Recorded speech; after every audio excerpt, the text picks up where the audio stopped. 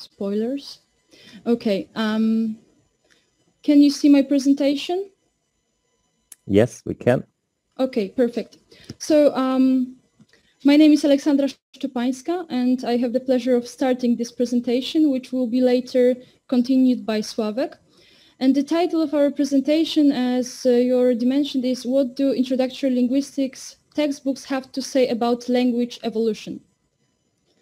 To begin, the last 3 decades have been marked by a growing interest in language evolution, which is best exemplified by the emergence of 2 big conferences, Evolang and the one that we are taking part in now, Protolang, and also, for example, the emergence of the first journal dedicated to the topic. However, we still don't know to what extent the interest and the recognition of the importance of this topic have percolated down to other areas, such as the teaching of linguistics. And this is the issue that we addressed in our study. We started with 3 research questions. The first one was we were interested in the topics, evidence, and theories related to language evolution that were discussed in introductory textbooks to linguistics. Also, we're interested in the accuracy of their portrayal and whether there were some aspects that deserved more attention or better representation. The material for our analysis consisted of 18 textbooks to introductory linguistics, and these textbooks were taken from a list from Open Syllabus. And then the content of these textbooks was coded in NVivo, which is an application used for the analysis of qualitative data. There were 2 coders, Aleksandra Poniewierska and myself, and we coded the material separately, and then we compared our results.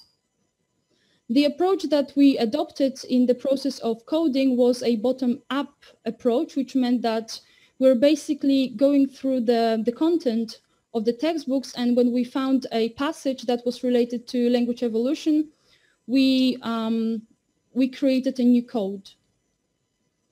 And at the end, we came up with 464 distinct codes, and as you can see, they were ordered in a kind of hierarchy. This is an example of one of the superordinate codes, language trained animals, which had its daughter codes, and the daughter codes had their own daughter codes, and so on. The topics that we were interested in and that we coded could be classified into basic categories. The topics related to animals, such as animal communication, animal versus human communication, and language trained animals. And the second category, which included topics talking explicitly about language evolution, and these were language evolution research, language origin theories, and also the names of researchers that study language evolution. Now I would like to show you a short video that shows a chart created in R, just to show you how finely grained the final result of our coding was.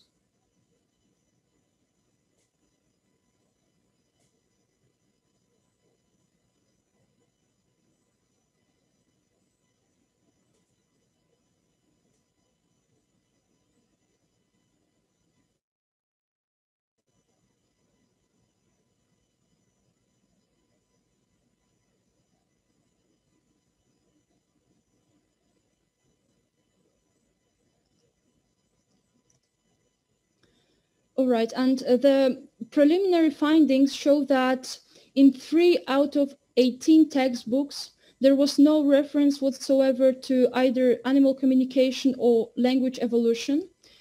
There were only 3 textbooks that contain a chapter on animal communication, and there was only 1 textbook that contained a chapter on language evolution, and it was the study of language by George Yule. We also found a great discrepancy between the coverage of the topics related to animals and the topics related to language evolution. And as you can see in this chart, the topics related to animals were discussed 4 times more frequently than the topics related to language evolution.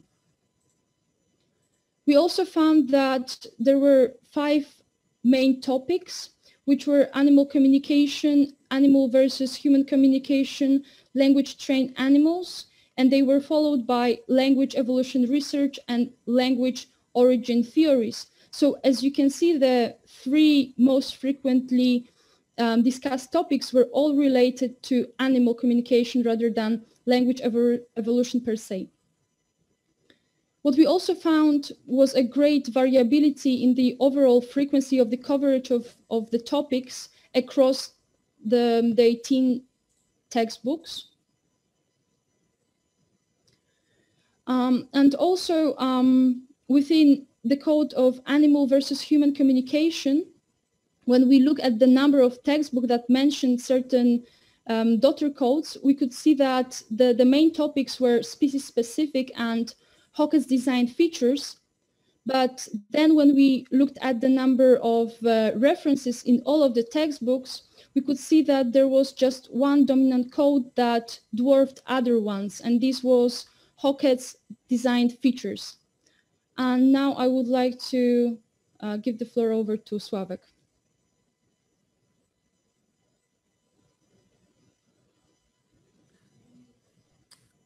Okay, hello everyone, and I hope that you can hear me and see me.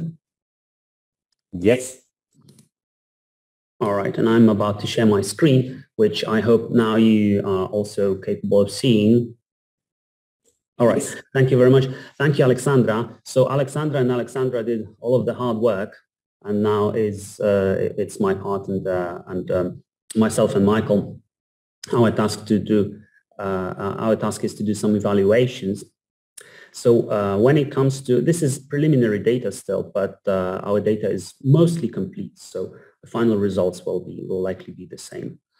All right, so again, the 2 main categories were animal communication and language evolution and origins research. For animal communication, we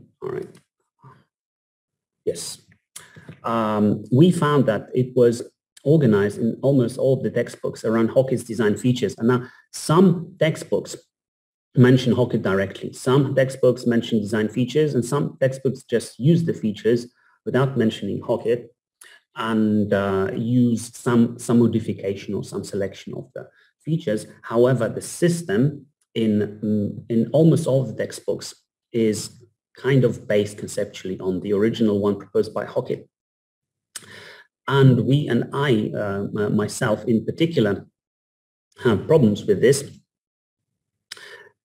Specifically, when it comes to discussing language evolution, we think that it's not a very good place to start, as we argued some years back in a biosemiotics paper. And in that paper, we raised 2 basic reservations against using Hockett's design features system as a starting point in language evolution research. First of all, it's superficial and structuralist, and it does not focus on the language user as an evolved biological being or biocultural being, but rather it focuses on the superficial properties of the code. And partly as a consequence of that, it is not cognitive at all. So for example, cognitive features related as prerequisites for evolving language. Things such as mimesis, parity requirement, perspective taking, memory capacity, perhaps even recursion, right? But all of this is missing from Hockett's system because it doesn't focus on the cognitive layer. Right, but this is the language evolution context. What about animal communication context? When it comes to animal communication context, which the 2, of course, are related.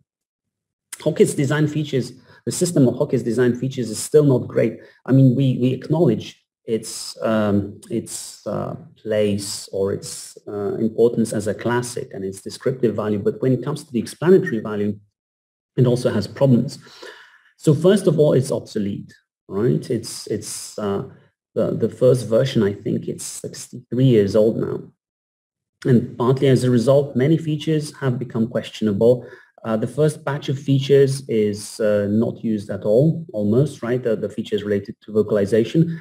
That's not a problem, but the so-called more important features are also getting suspect, like arbitrariness, for example, has been questioned as a design feature of language. There has been a recent excellent argument from Bodo Winter that arbitrariness is not really a design feature of language. It's more like a consequence. This can be updated, right? And we simply might choose not to use arbitrariness, but it's there and kind of distracts. Yes, and many features are gradable, which results in partial matches. So in textbooks, one word that was used very, very frequently was limited. Like bees have some displacement, but it's limited. Right? Have some productivity, but it's limited. When it comes to duality of patterning, textbooks have not got to that, but we can say now about birds that maybe they have some duality of patterning, but it's limited, right? So maybe the features are not that great, right? Because technically we can imagine a system of communication that would have checks on all of the boxes and still be very far away from language because it would miss two key properties. If I'm about to talk about on the, not on this slide, on the next one. Yeah, so Hockett's system of design features is also anthropocentric, and it's not very good for understanding animal systems, communication systems for what they are, because it's kind of conducing to understanding animal communication systems as kind of incomplete languages. So languages that lack displacement, for example. It's not the best vista into what animal communication systems are because it does not use the tools that are designed for understanding animal communication systems. And the tools that are designed and that are used in the study of animal communication are simply signaling theory. But signaling theory is not mentioned at all in textbooks. So this might sound like an argument of the type, your favorite theory is not discussed, right? But signaling theory is not really your favorite theory. It's the theory that is like the standard for discussing animal communication. So to me, at least, not using signaling theory in textbooks when you talk about animal communication is like discussing neurolinguistics without referring to brain anatomy. That's my perspective. And finally, on Hockett, one final thought on Hockett is that it misses the truly important features of language. One is open-ended semantics, and it's different from just structural productivity because it extends to what I call universality or domain generality. That in short, we can talk about anything. We don't have to talk about pollen, right? We can talk about anything. So thematic or semantic domain, domain generality. The other very important feature of language is through and through cooperativeness.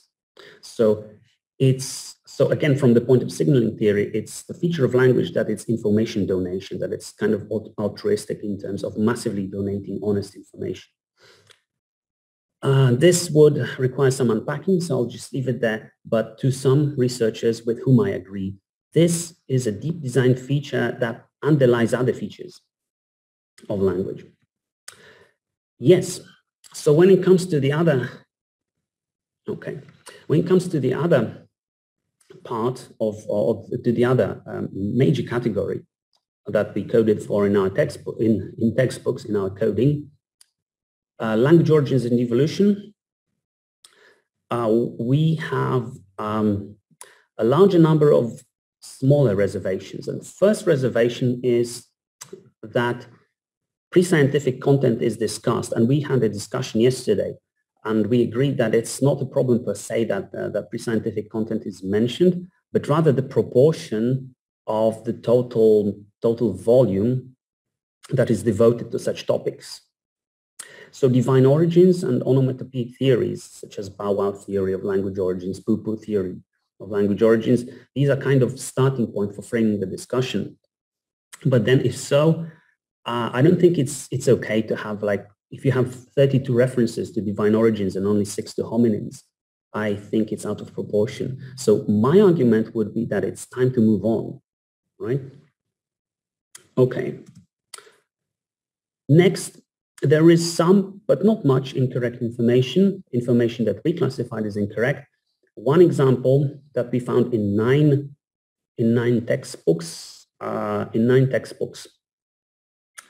is that vocal tracts in non-human primates are incapable of producing speech sounds. And this is incorrect. As far as we are concerned, this has been falsified. It's not the vocal tract anatomy, it's vocal tract innervation, right? So laryngeocortical connections. Then there are some mentions that we find incorrect about FOXP2 and a couple of others that are not that important, not that central, not that common. There is much more information, but still not a huge amount that we classified as misleading or outdated. So consider this example. These are just examples that are on the screen now. Most scientists agree there was probably some sort of linguistic Big Bang 50 to 100,000 years ago that resulted in a change in the structure of the brain, etc. We think it's false, but we can't prove it one way or the other, but it's definitely misleading. Right? Okay. And then we also have reservations against the organization of information in some of the textbooks. And the most glaring example is Yule, which has a separate chapter on language origins, but it is very poorly organized. And why it's poorly organized is that it has a number of sources, what is called sources, the divine source, the natural sound source, musical source, etc. So from this very structure, it looks like these are kind of contenders or viable alternatives, right? And it's bad on two levels. Natural source is not a contender. It's some historical stuff. And then when it comes to, for example, the physical adaptation or tool making and the human brain, and then genetic source, right? These are not like alternatives, but these are just different levels, Tinbergen's levels of description, right? One is proximate and the other is ultimate, I would say. Or one is specification, the other is implementation. So the organization here is bad.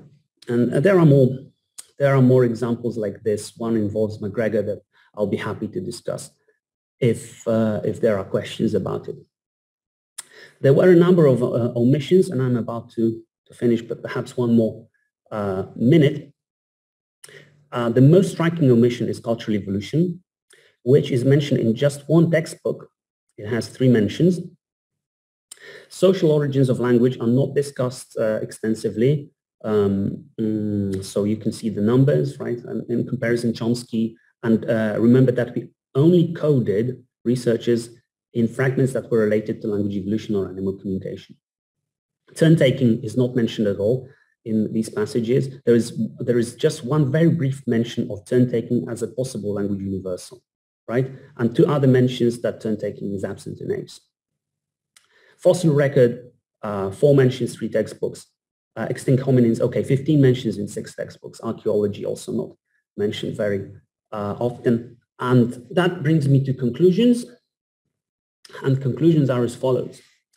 Language evolution research is not prominently represented in introductory linguistics textbooks, much less prominently than animal communication. There is a lot of variability in terms of how much is included and what specifically is included. And then generally, there is a lack of more current developments, both for language evolution and animal communication. Okay, what can you expect of textbooks? You can say, but we also noticed that subsequent editions of the most popular textbooks tend to kind of inherit stuff from older editions, and we really think it's time to move on. So thank you very much. This is the stupid slide that I always place at the end of any presentation. That's it. Thank you.